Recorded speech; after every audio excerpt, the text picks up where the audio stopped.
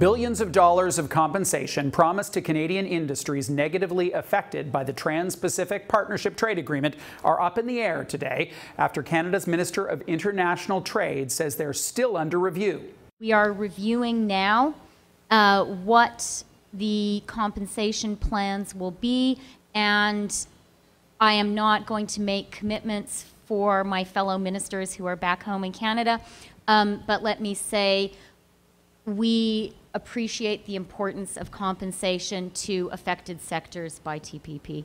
And let me also say it would be very inappropriate right now for us to commit to specific packages given that we're actually reviewing the agreement overall. Those comments may be setting off alarm bells for the dairy, poultry, and egg farmers who were promised $4.3 billion over 15 years by the previous Conservative government. The money was intended to compensate for Canada allowing 3.25% more foreign imports into its domestic market. During the election campaign, the Tories also promised $1 billion to help the auto industry adjust. TPP will allow cars with up to 45% foreign content to enter the country tariff-free. Time for the big picture. Goldy Hyder is President and CEO of Hill & Knowlton Strategies, and Armine Yalnizyan is Senior Economist with the Canadian Centre for Policy Alternatives. Goldy, I want to start with you. Is this a surprise that they would say they will revisit on compensation? It would seem quite predictable. Yeah, actually, I agree with you. I think it's basically the government of the day, when it was running for office, said we intend to review the deal. That was something that they ran on, and so it's not a surprise that the intention is to say we're bringing it to Parliament, we want to hear from the public. We want to have what I think are extensive consultations. So none of that part of it should be a surprise. The question is any of that going to actually matter? But we'll come to that, I'm sure. What's your view on these compensation packages in the broadest sense? I mean, clearly there's some adjustments that these industries, and particularly dairy and auto, will face. Are these packages the right way to accommodate those structural changes? I don't really know, because I don't really know what is going to happen to dairy, for example, once this deal starts moving. And, you know, frankly, I think a good deal of this is posturing. I think, you know, the Liberals have to say they're going to review what they did. Right. Is this the right thing? Should they offer more? Should they offer less? I don't even know if there's room for them to perhaps do some renegotiation at the edges on one-offs.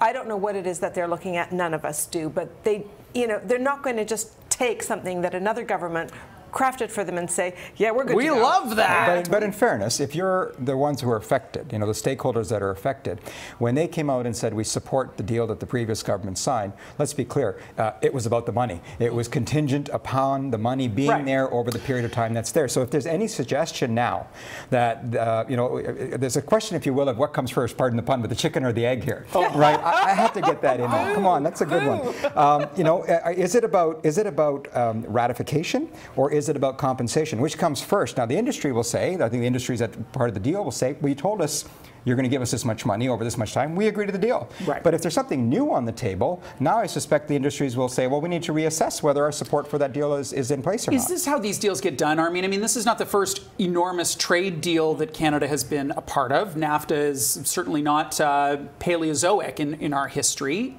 Because the absolute dollars seem eye-popping to the unversed in how these deals go. Well, I think this is the way trade deals go, but this is absolutely the biggest deal that Canada has ever signed on to. So why would an incoming government say, carte blanche, whatever you did is good with us, when they are both pro-trade parties, but it's not clear what, you know, the devil's in the details here, and we're just starting to see the details. In fact, they were landed with the details just after they were elected. And so there's Obama in Asia with the pen in hand saying, come on, you got to sign this thing. Well, he's got to be worried about himself, right? He's got to get through his own Congress, and I suspect that that's one of the reasons he's saying, hurry, hurry, hurry. Look, if you like this deal, it's not a great deal for everybody, but it's a good enough deal. Let's get on with it. So how do you balance that? Well, we should be concerned by that, right? Like, I'm not actually interested in having the United States of America drive an agenda for Canada. So I actually respect the fact that a government is going to say and honor its commitments and its platform to say we're going to look at this. My question is it going to matter, first of all, when you have already signed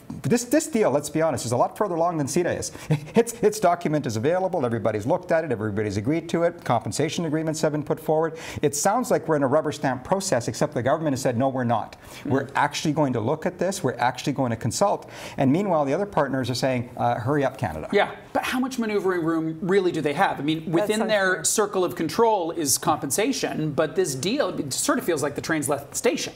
Well, I think that's true, and we don't know what kind of room there is to negotiate, or if they're just basically, deciding whose nest they're going to feather in different ways. But I think the really interesting thing here is the United States. This deal might be moot because the United States, the Democrats themselves in the United States aren't all gaga about it. And we shouldn't be happy about that, right? I mean, we should be focused, and I think this government is focused on wanting a deal done. Let's be clear, they're free traders. They've said so. Yeah, but one of the issues that comes up for the Americans is what's going to happen to American workers. And there's all sorts of language saying that this is actually going to protect workers. But when you look at the language, labor is at the kids' table on this stuff. You want to protect capital and investments. There's all sorts of there's all sorts of enforcement mechanisms available for you. If you want to protect labor interests, there's no monetary penalties whatsoever. It's a whole other tier of protection. So there might be a lot of Americans that are saying this just isn't good enough. We're negotiating with 11 other nations. Half of them are very young, very low populations that are very young with very low wages. And the sector that seems to count on that front here in Canada, in particular in Ontario, is the auto industry, which has been involved in trade negotiations for decades and decades, and they've expressed real concerns about TPP. I just want to make it very clear that what we're reading about the temporary entry things and intercorporate transfers and all these other mechanisms that are embedded in this document might mean it goes far beyond the impact on dairy, poultry, and auto. It might affect a large range of skills like engineers.